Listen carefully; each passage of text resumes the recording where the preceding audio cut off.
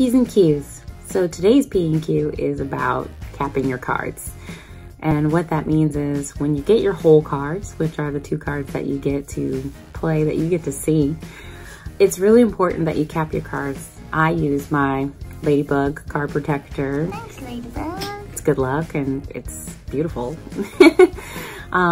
Everyone uses different things. Some people use their own chips. It's for protection. It's really important. So if you don't cap your cards, you could be at risk of the dealer mucking your hand. You know, the dealer doesn't know that you want to continue with your hand and they muck your hand and they're right there and their little hands move so fast and they just swoop your hand, put it in the muck.